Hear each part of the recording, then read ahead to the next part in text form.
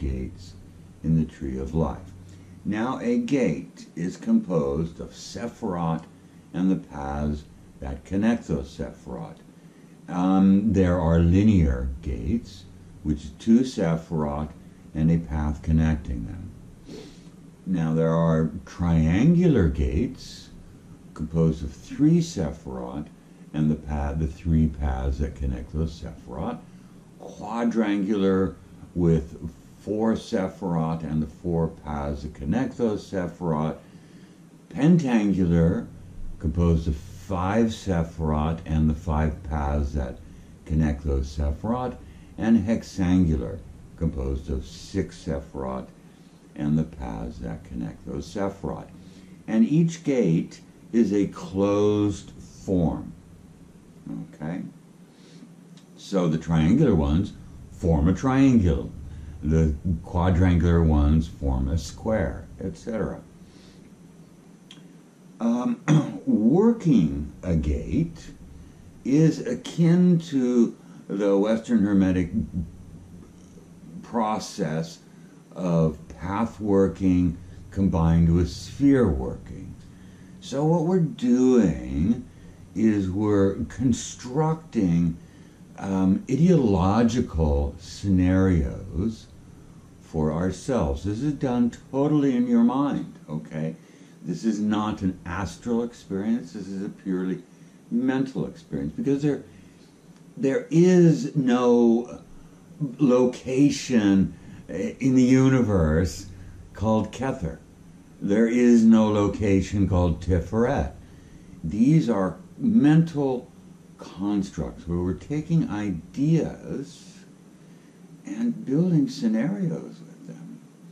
So we build up, for example, Kether, the concepts of Kether in our mind, and treat that as a location.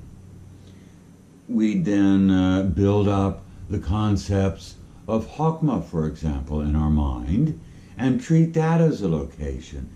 And then the path of Hay, which connects those 2 Sephirot, we build that up again in our mind based on the concepts that I've illuminated in the previous videos.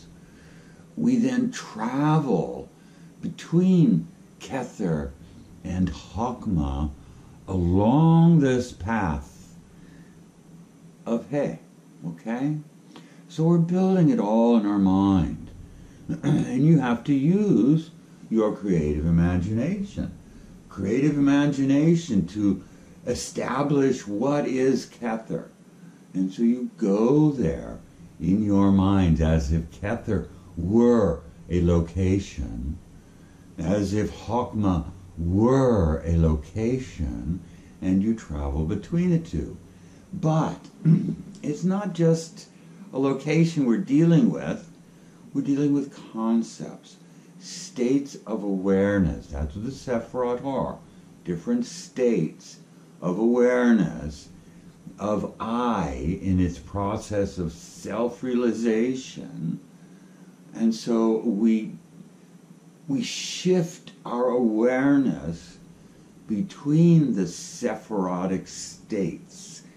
And that shift of awareness between the Sephirotic states is the path. Okay? So the first gate is that connection between Kether and Chokmah. So we go to Kether and we shift our awareness from Kether to the Chokmah state of awareness. From I to I am. And that path of Hay is that shift. Aries is that shift of awareness. So that's what we're doing when we work a gate. Now they're simple, like that single path. But then we come to the triangle. So we're shifting from one state of awareness to another state of awareness, to another state of awareness, to another state of awareness. and then we go in reverse, okay? It will make more sense as we go along. So, there's 182 of those ideological constructions that we call a gate, that we explore. Now what this does is it puts each of those shifts in context. That is what working the gates does. It contextualizes all of these aspects of awareness within the individual, okay? So you're doing this to your awareness. That's the subject of the gates, is your awareness. The awareness, which is also your awareness, okay? So this contextualizes all the parts and brings the parts together in all these new ways and opens them up within yourself, the various states of awareness and the connections between these states of awareness, all of which is initiatory, all of which takes your awareness forward, lubricates its connections, opens all of the connections within your awareness. And along the way, doing this work with the gates, you learn. You learn about the nature of these states of awareness, i.e. the Sephirot, and you learn really experientially, in your body, kind of learning about the paths, about the connections. Okay? So that's the journey we will be taking. Now, I'm not going to lead you through the gates. That's going to be up to you to work the gates.